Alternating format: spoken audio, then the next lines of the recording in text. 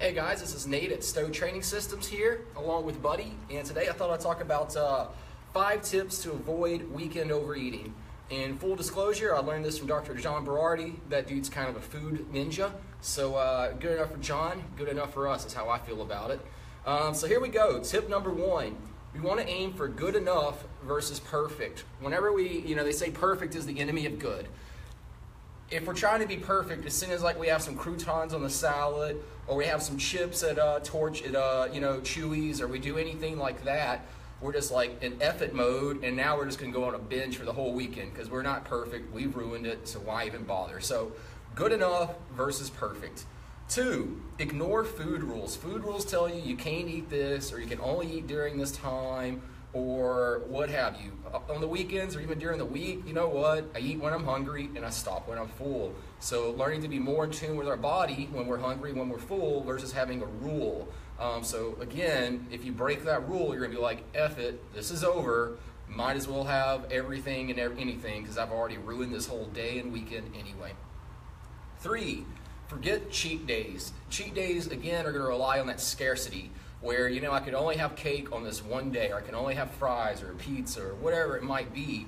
And then again, you're gonna go into, well, I'm just gonna have a ton of food, and you're gonna way overcompensate for the rest of the week. So, really any day, going back to number 1, is good enough versus perfect. We call it the 80-20 rule.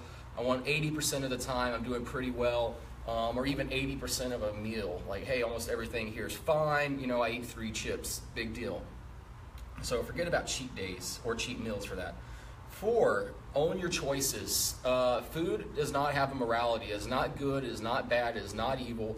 It's just calories. So be an adult, and if you decide that, hey, I'm going to eat all that pizza and I know it's not going to help me get closer to my goal, well, own it. Be an adult and say, I'm simply choosing to not get closer to my goal right now. I'm not bad. The food's not bad. There's nothing about a morality here that matters. I have just chosen to eat something that's not going to help me look better in a swimsuit.